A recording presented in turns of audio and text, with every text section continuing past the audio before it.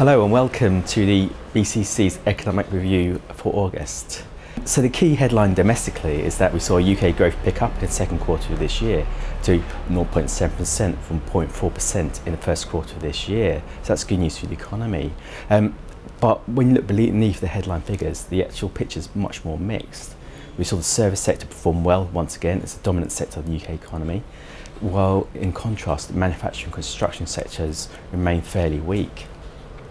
Now, over the past month, the surprise bit of economic news was that we saw unemployment in the UK rise for the first time in 2 years. But despite this slightly weakening in conditions, the jobs market in the UK remains relatively strong. And we're also seeing earnings increasing at a good rate, which is good, which is important for household spending. And we expect, at least in the near term, that the UK jobs market to play a key role in supporting growth. So that's the domestic picture. Now internationally, two countries have dominated the international economic picture over the last month or so. Firstly, China.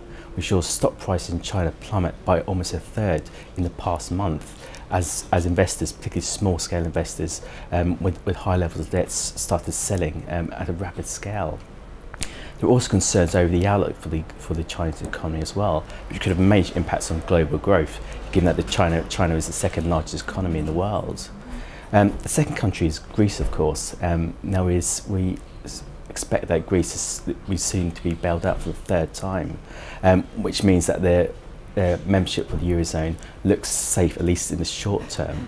However, having said that, the outlook for Greece remains bleak. A sobering thought is that Greek government debt currently stands at almost double the size of their own economy, and without some sort of major debt relief or economic growth or major economic growth in Greece, the outlook for the country remains relatively bleak.